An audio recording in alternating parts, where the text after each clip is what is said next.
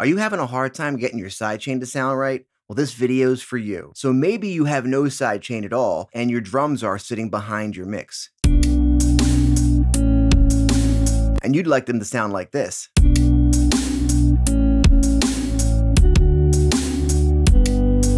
Or maybe you are sidechaining, but you haven't really discovered this EQ. Even set to such a quick release time, your actual release will feel very long, like this.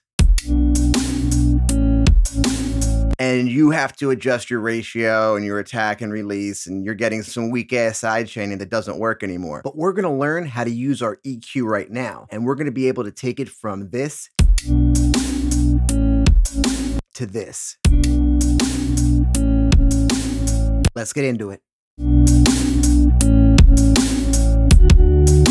Before I even get into this, some of you guys might have noticed that I'm using a compressor that doesn't look like yours if you're in Ableton 9 or Ableton Live 10. Here's a little pro tip. The Ableton Live 8 compressor is actually a faster, better option than your Ableton Live 10 or 9 compressor. It's going to remove all the clicks and pops that you might be experiencing, and you can set it more aggressively. I'm going to have a link in the description where you guys can go ahead and download this. It's not necessarily a better compressor, it's a faster compressor and more appropriate for sidechaining. All right, so what do we got going on here real fast? All right, I've got a drum group with a kick, snare, and a hi-hat rack. I got a guitar loop, an ambient, and a sub. I'm using a lot of samples from the Orbit sound pack, Awake. I'm actually gonna be doing a review on this pack real soon, and I'd figure I'd use some of the samples today. So I do have everything routing into one sidechain channel here. It's just a blank audio track that I have a couple of sidechains on. Make sure when you're routing, you have it set to in. Okay, but right now I'm not going to use that. I want to show you guys something and I want to explain this, okay? So what I'm going to do actually is unsend this. So the ambience is out and I'm just going to go ahead and solo my kick and I'm going to solo my ambient, okay? And I'm going to go ahead and take the sidechain from here, well, the sidechain compressor anyway, and put it on my ambient track. So we could, basically, we're just going to hear our kick and our ambient. So we're going to see the relationship of what's happening here. So let's listen to that real fast. Now, if I turn up my release, you're going to be able to hear how the kickback on the ambience happens. And this is what sidechaining is, in case anybody didn't know. So we're using one instrument to push down on the volume, in this case, of the other instrument. So this helps things get out of the way of other things. For example, we want our kick and snare to really kick through in a mix. So we often sidechain them to everything. But again, I'm going to show you on the atmosphere here, or the ambience, so we fully understand what's happening. All right, let's go ahead and turn our release time back to the 23 milliseconds it was. I'll talk about that in a second. Before I get into the EQ section, let's understand how I'm setting this compressor. I've got my ratio all the way up because I like to set things aggressively. I want to bring it down to the floor. The higher the ratio, the more compression we're going to get. I have a very quick attack because I want this to happen very quickly. I want the sidechain to kick in right away. I have a release time set to 23 milliseconds. Okay, I use the Nick Fever delay calculator, and based on the BPM, I got 23 milliseconds for a 64th note. If you guys have seen other videos of mine, you know I use the Nick Fever delay calculator to set really anything in milliseconds. So I've got a hard knee, that means it's going to kick in right away. I've got a look ahead set to 10 milliseconds, giving the compressor 10 milliseconds to get ready for the sound, so it's an immediate sidechain. I got it set to FF1 mode, and that is the fastest mode like I was talking about. And I've got it triggered to the kick. And basically I'm turning up the gain here just so it gets more signal. It doesn't actually turn up the volume in anything. It just gives more signal to the sidechain. Now, I want you to notice that the gain reduction meter is basically a visual cue of what's happening. So when you see the gain reduction pushing down, however much it's pushing down is how much sidechain's happening. And when you see it, the sidechain is happening. So it's really good to match up your eyes to your ears by using this gain reduction. In fact, I set most of my sidechains mostly by eyes and then use my ears. So now that we understand what's going on, let's check this out. But what's really weird is if I don't have the EQ turned on, then this 23 milliseconds becomes very arbitrary.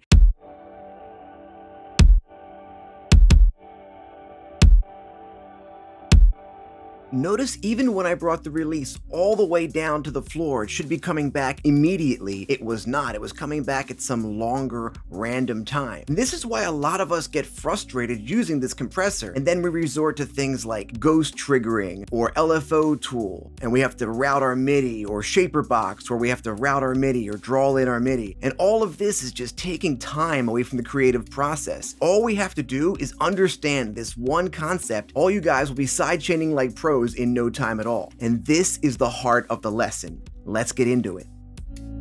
But before we jump into it, let me encourage you guys to hit that subscribe button and the little bell. It'll keep you notified every time I have a new video. As an Ableton certified trainer and instructor at Icon Collective, Warp Academy, and Evident, I talk about everything from sound design to cool plugins you need to know about to tips and tricks on Ableton. I also do some finger drumming here and some cool original music, so stay connected. So let's ask ourselves what we're asking of this compressor. We're saying, yo, compressor, when you hear the sound from the kick, I want you to do all these settings that I set. So basically push down on the ambience or whatever is being sidechained. Basically push down on the ambience by this amount when you hear the kick. Now, if you think about it, we have to understand what the kick is. Like, what are we asking of this compressor, right? Because the kick actually has two parts to it. Every kick sound has two parts to it. It's got this high attack, and then it's got the right? So if you think about what a kick is, like an actual kick drum, a kick drum would usually be mic'd on both sides. One mic would be right here by the beater, and this is the smack or the transient of the kick. Okay, not a lot of low end here, all right? And then on the other side, people will put a microphone usually by the hole. So now all the air after the beater hits the head, all the air in the drum gets pushed out through the hole. And this is the So every kick is actually both of these sounds. In fact, let's go take a look at our kick sample right now and see if we can visually see this. Do you see how it goes? Kick, kick, Look one more time. There it is.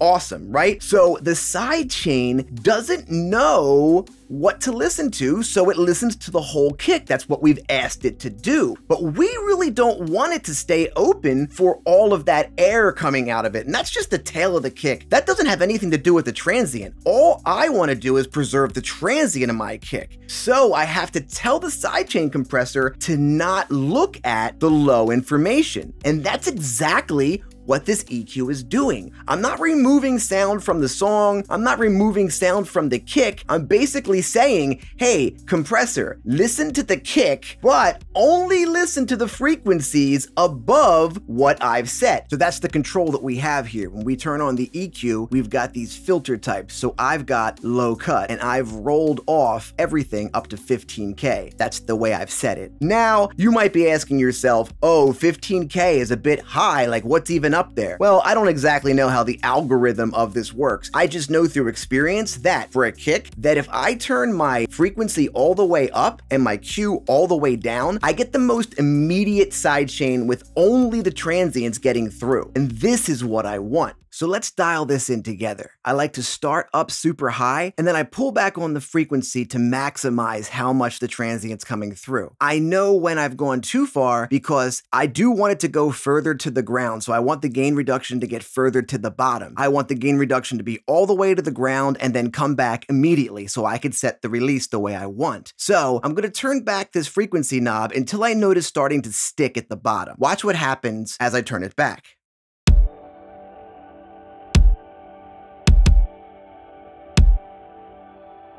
You could tell that it's already gone lower to the ground. Let me show you one more time. Just from all the way up here to here, you could tell that right here, it's actually going down further, and that's what we're looking for.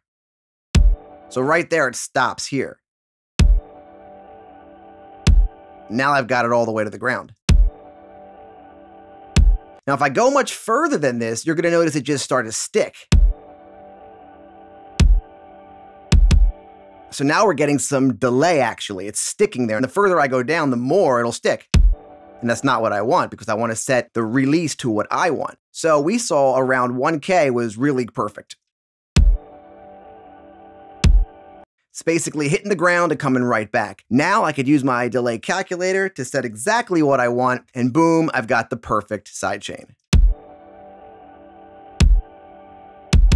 So now, real quick, just to make this 100% clear, let's jump back over to everything going to one sidechain. Now, the reason I do that, I'm going to turn this off. The reason I do that is because I want everything to be going through one open and close. So sending everything here allows me to get every one of my instruments through the same open and close. Now, it can be argued that some people want less on their sub or more on their sub or more on certain things, and that's fine. I mean, do what you have to do, right? But try to use the least amount of sidechains as possible, or that's my opinion on it anyway. Bring this back to around 1K. I thought that was the one.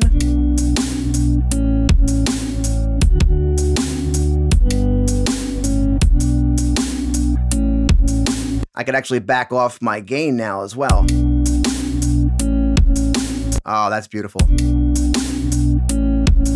Now to set the snare, it's almost the same exact thing, but you just got to think of where the buildup is on the snare, or any instrument for that matter. So the buildup on the kick obviously was down at the bottom with all that air being pushed out. Well, the buildup of the snare would probably be at the top in most snares because that's where the ka-cha is. So I want to roll off a lot of that. And then I use my frequency to set this the way that I want. It's all about knowing how to get what you want out of this compressor. It's a little bit of a skill to learn, but not really, right? If you're using your eyes and then you're using the Nick Fever delay calculator, it really kind of does everything for you. But I could understand that if you didn't know this, it would be a little confusing. So I hope this really cleared up everything about sidechaining and how to use the Ableton Live compressor as a sidechain like a pro. Because we're basically getting volume shaping here. We're bringing it all the way to the ground and it's coming back immediately. There's a lot of different ways to control your volume and control your instrument shaping. There's volume shaping, there's LFO tool, and there's sidechaining. I'm not saying any one is better than any other one, but for me personally, this is the fastest, easiest way once you fully understand it. Again, I'm not saying that this way is better than the way that you might be doing it. Just think of it as another option, and I'll let you decide which one works better. If you guys found this helpful or useful, please consider subscribing to my channel. I'm going to do a lot of these 101 quick ones here with no video of my face or anything because it just saves a little bit of time and I could put out more. So don't worry, I'm still going to put out the ones with the video, but I want to do these in addition. Don't forget to leave a comment, guys. Tell me how you guys are sidechaining and tell me if this is working for you. Remember, we're all in this together and my main focus is to help you guys. All right? Catch you next time.